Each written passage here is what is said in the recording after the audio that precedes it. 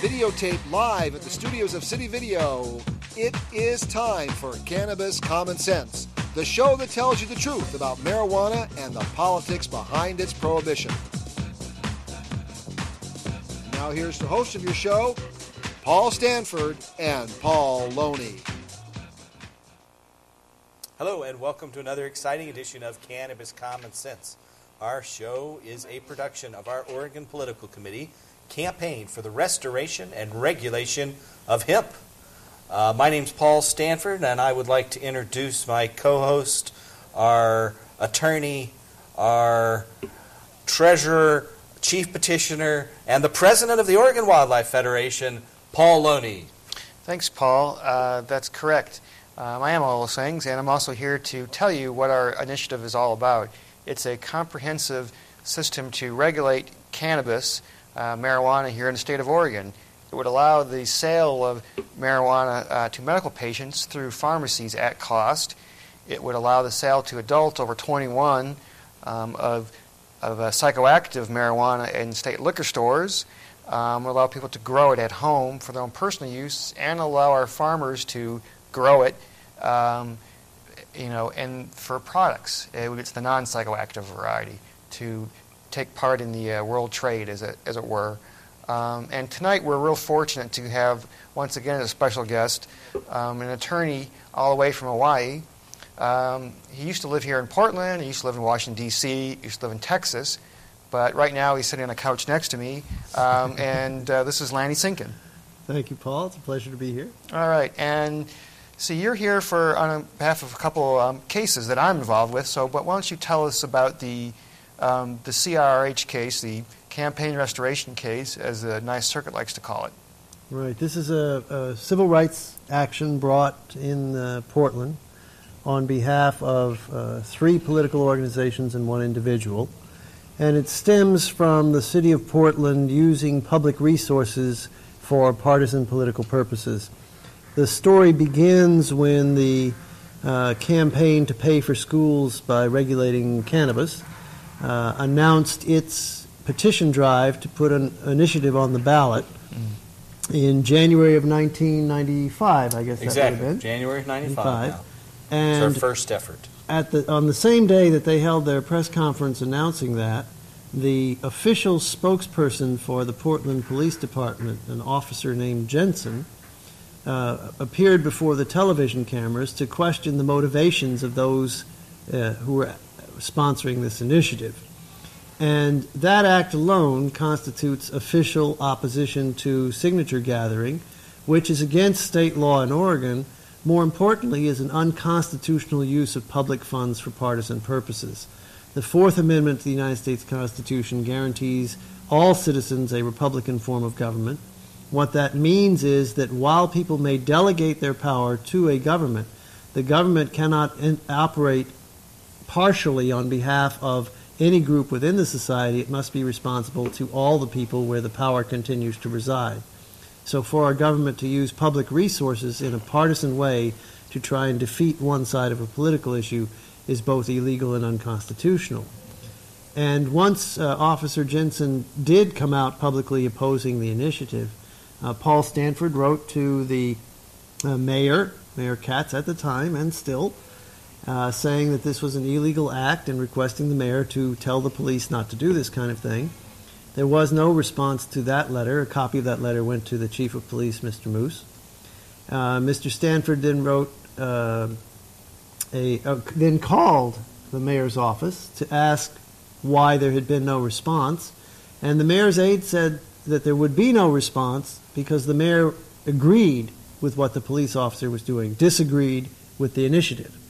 So that gave an official imprimatur, an official okay, to the illegal use of public funds to campaign against the gathering of signatures on this initiative, and indeed prompted further police action along the same lines. 2 officers tried to prevent the issuance of a permit for the annual hemp festival. Jeff and Susie Crawford are key organizers of that annual event. Jeff had applied for the permit for the event. 2 police officers went to the Parks Department and tried to convince the Parks Department not to issue the permit. Had the Parks Department not issued the permit, it would have been a clearly unconstitutional act, a clear civil rights violation for the hemp event sponsors, a denial of their civil rights. Here you have 2 police officers paid in their official position with the sanction of their supervising police officer, trying to convince other public employees to act unconstitutionally to suppress an event at which signatures were to be gathered on an initiative. Again, a violation of state law, a violation of constitutional principles. So those 2 officers were named as well. I remember in that case, once Jeff Crawford was saying that, complaining to the police officer, and said that something like, this is a violation of our constitutional rights. And one of the officers that's included in the suit responded that the Constitution doesn't mean anything. Right. And so that's the type of mentality we're dealing with here. Right, and what the police officers did too was fortunately the Parks Department simply would not go along with them and did issue the permit, as they should have. Once that was done, the police then organized their own counter event, and they wanted to put it right next to the hemp festival, and the Parks Department put it down the street. Yeah. But it was a counter event that included bringing in seized vehicles, helicopters, Coast Guard boats, all kinds of intimidation to strike fear into those that would be attending the hemp festival. I trust it was perceived by them more as entertainment than a source of fear, but it was designed to instill fear in them. Well, we do face fear in our campaign. I can't think of a single other political organization that has to deal with supporters' paranoia the way we do. There are people who don't want to call us, don't want to sign our petitions because they're afraid that the police are going to come after them. And having the police come out in the media this way just reinforces that fear that our organization has to deal with, that no other political group today that I know of has to deal with. I mean, during the civil rights actions in the 60s, the civil rights organizations had to deal with police repression. Right. But today, I can't think of others. No, and it's an important point. It's really what the civil rights law was designed to prevent, which was the use of public power to suppress unpopular political movements. And the case that we have brought is a case under the Civil Rights Act. After the hemp event was held, 2 other officers, one from the Marijuana Task Force and one from the DARE program, were approached by a reporter doing a story about the initiative, and they gave statements opposing the initiative and why they opposed the initiative, again, directly contradictory to state law that forbids such activity by public employees for good reason. And the law is based on the idea that the public government cannot use public resources to fund one side of a political campaign. The law does make a distinction between statements of personal opinion and statements that are violations of this law. If a police officer working for the Marijuana Task Force wants to sit around his kitchen table and tell his friends that he thinks that the initiative is a terrible idea, that's one thing. When he's giving an interview to a member of the press in his official position, with his official identification, on official time, paid for by all the taxpayers. In uniform. That's a whole other thing. And that's what we have here with the 5 officers that have been named in the suit. A very, how should I put it, biased judge that we faced here in Portland threw the case out, saying that there were no federal claims identified in this case. That we've taken up on appeal to the Ninth Circuit Court of Appeals. By the time this show is aired, I think that appeal will have been heard. Correct. And we will be waiting for a decision. Part of the rule under the Civil Rights Act is for a municipality to be liable, and we have named the City of Portland as the chief defendant in this case. You must have a policy being implemented. And one of the indicators that there is a policy is if official policymakers ratify the actions that were violations of civil rights. Well, when Mayor Katz said that she was not going to take any action regarding Officer Jensen's illegal statements to the press, and in fact supported those statements because she opposed the initiative, then Mayor Katz made the City of Portland liable for any damages that a jury would care to award to the 3 organizations, or Mr. Crawford, who's also a plaintiff in this instance. And I should say that another piece of the puzzle is that we filed complaints, or actually Paul Stanford filed complaints with the state. The state has to enforce the election laws. So those complaints were filed with the State Elections Division, asking that they penalize the police officers who were violating state law. And we did a dance with that state group that went on for more than 3 years, if I'm correct, or somewhere in the neighborhood of 2.5 years, before we could ever get any kind of real response from the state government that's supposed to be enforcing the state law. But the state law is quite clear that state employees, particularly municipal employees, are not to engage in political activity funded by the municipality, and that's a law that's posted where they can all see it. They are all aware of it. It was very interesting in the newspaper interviews where the two officers came out opposed to the initiative. Other state employees said, we are not allowed by law to comment directly on an initiative. They did comment on what effects the initiative might have on the administration of their particular agency, things like that, perfectly legitimate. But the police were right up front. One officer said, I'm opposed to the initiative. That was his lead statement. So we had a whole series of violations. We went to the state government and asked them to do something about it. They wouldn't do anything about it. We went to the municipal government, asked them to do something about it. They wouldn't do anything about it. So we eventually had to go to the federal courts, and we will now wait and see what the federal court has to say about whether the relief that's being sought, which is an injunction to prevent them from doing this kind of thing while the new campaign is going on, will indeed be entered. If it is, it'll be additional protection for people who are trying to gather the signatures, an acknowledgement that people who are trying to gather the signatures are entitled to the protection of the Civil Rights Act. It would be very helpful in that sense.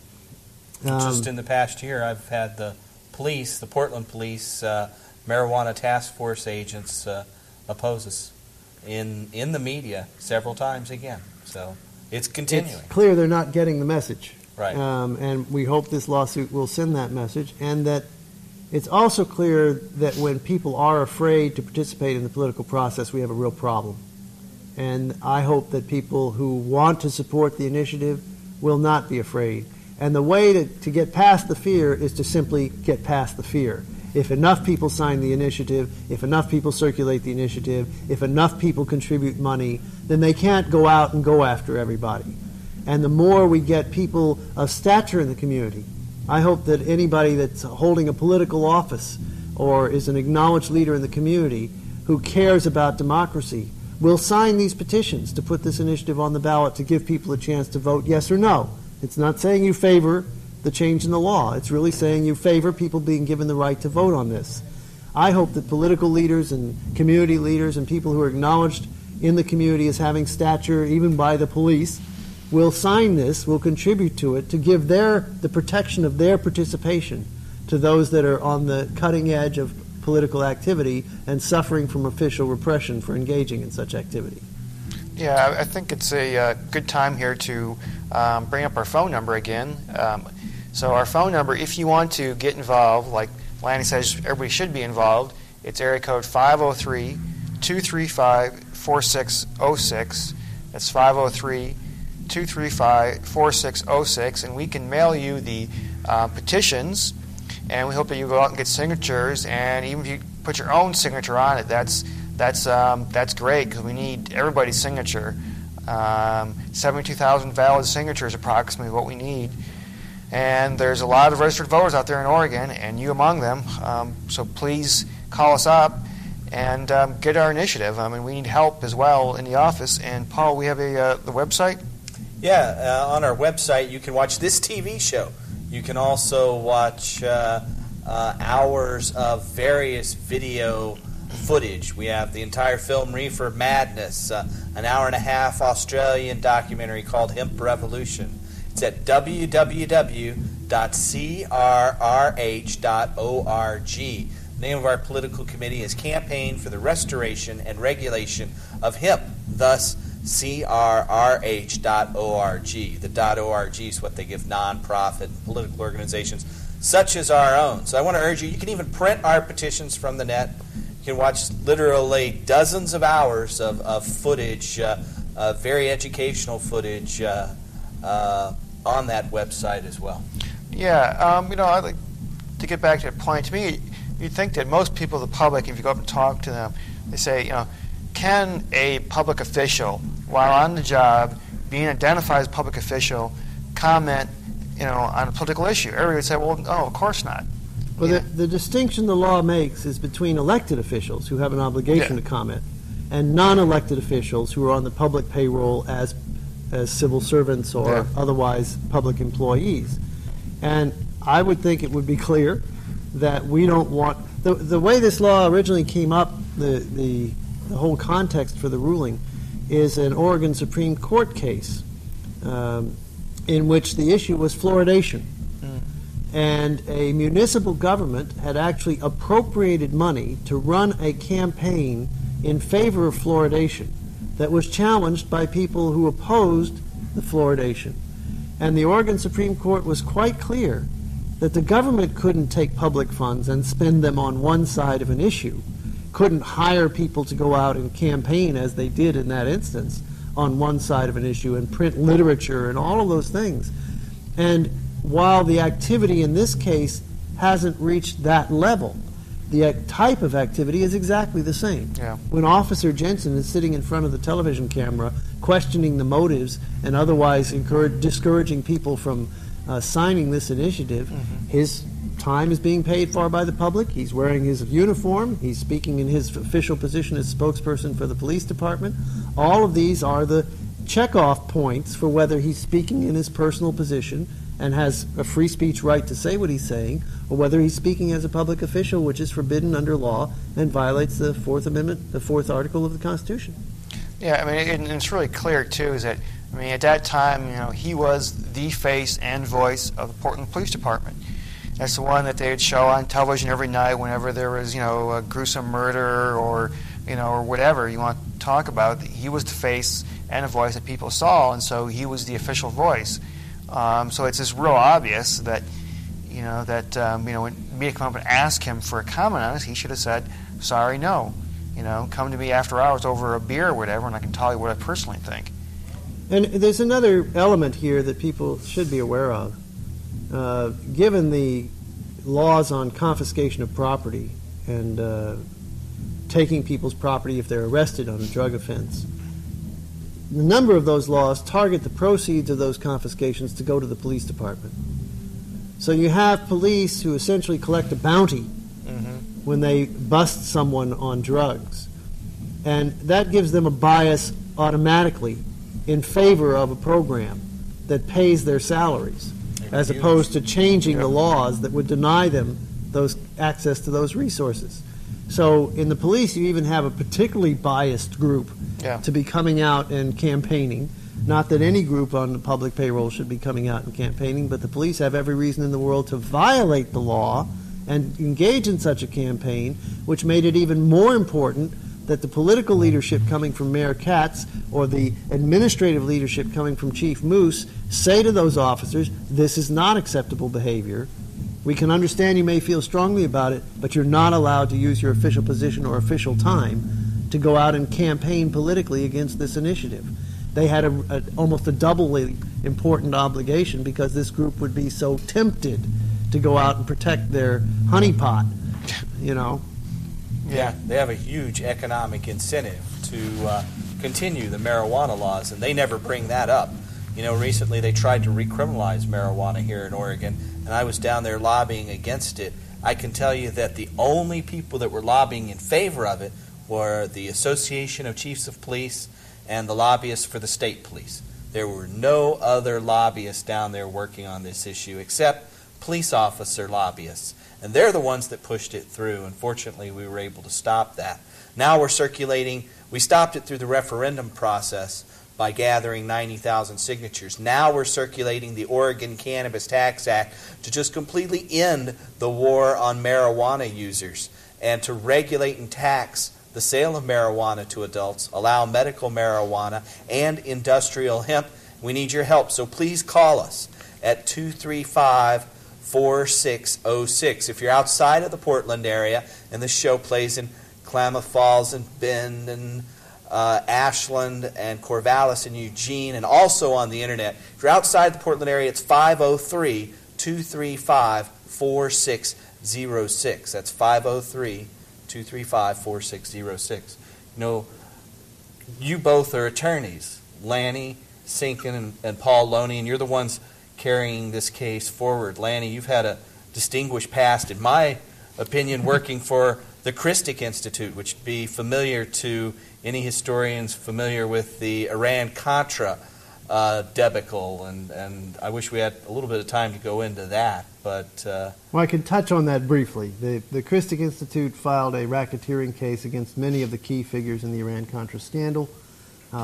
We engaged in all kinds of efforts to gather evidence and put it before the court.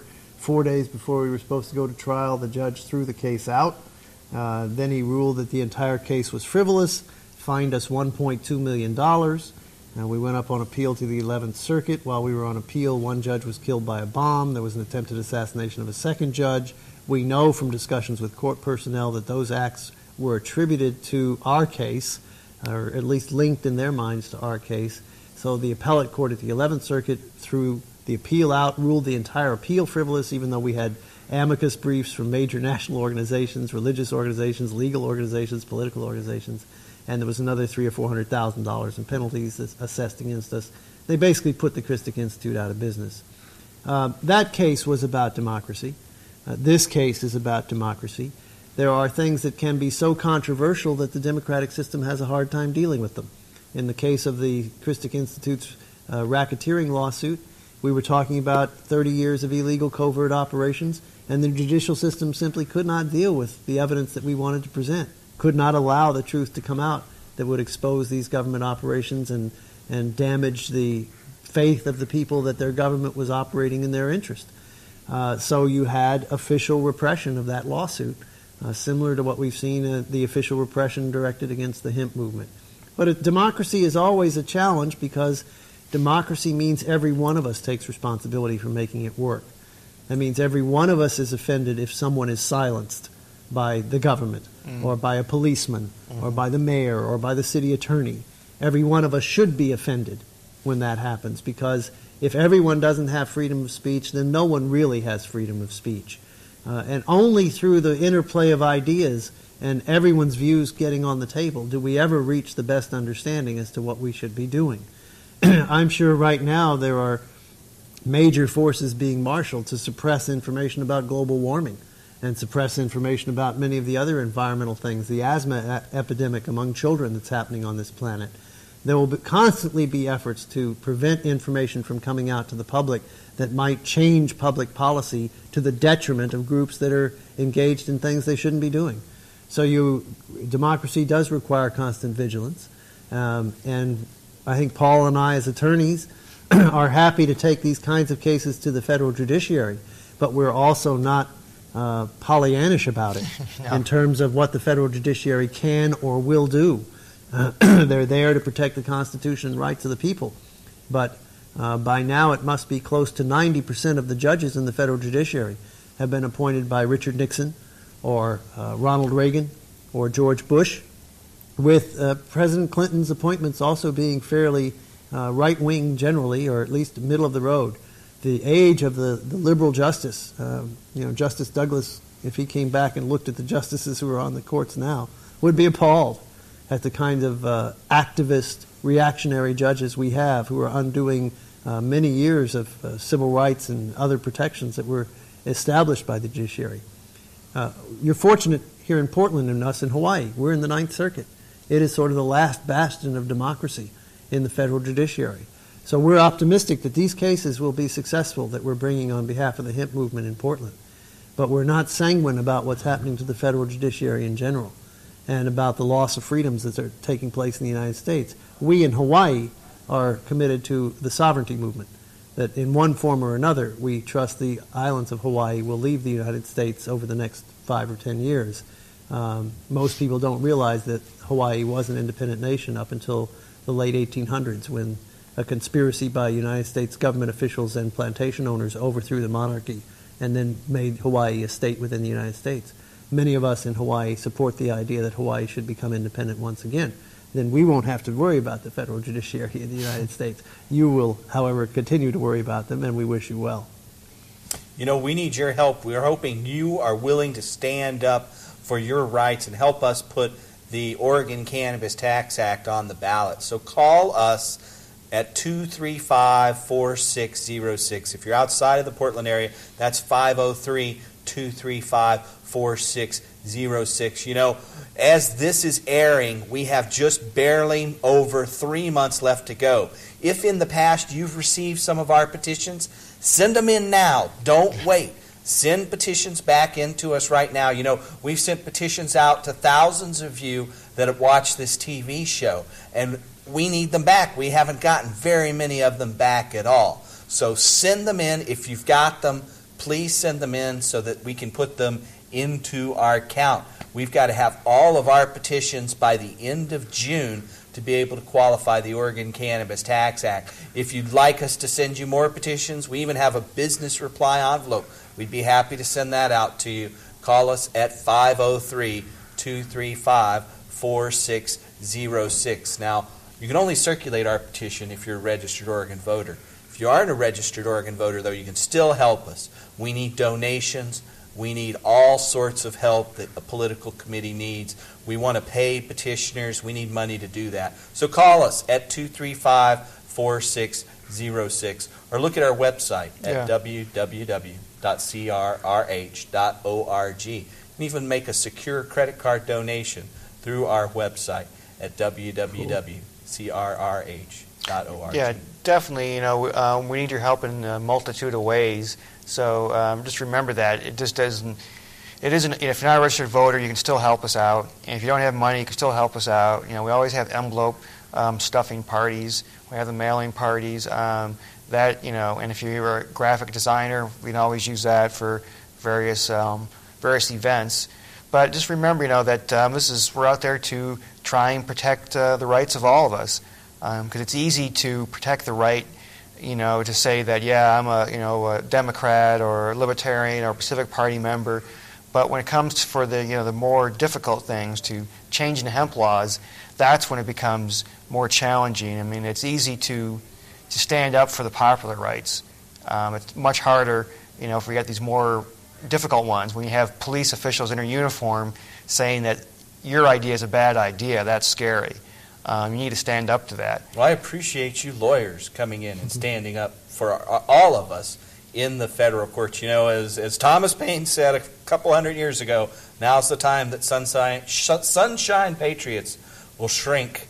But you folks are standing up, and we hope you will too. So call us at 235-4606. Most people don't realize that they use the Shakespeare quote, "First we kill all the lawyers." If you go back and actually read the play, the reason they wanted to kill all the lawyers was the lawyers were defending the rights of people to do things. So to get what they wanted, they first had to kill all the lawyers. Oh, is that it? So that's what it was to be able to rob everyone else. To be able to get past them to get at everybody else. So that's why, you know, that's what at least some lawyers do, is protecting all of our rights. So help us out, 503-235-4606. Good night. Yeah, thanks for watching. I'd like to thank Lanny Sinkin from traveling from the islands of Hawaii to come here and help us. My pleasure, and much aloha to all my friends in Portland and all those I haven't met yet. Good night, and tune in next week for another exciting edition of Cannabis Common Sense.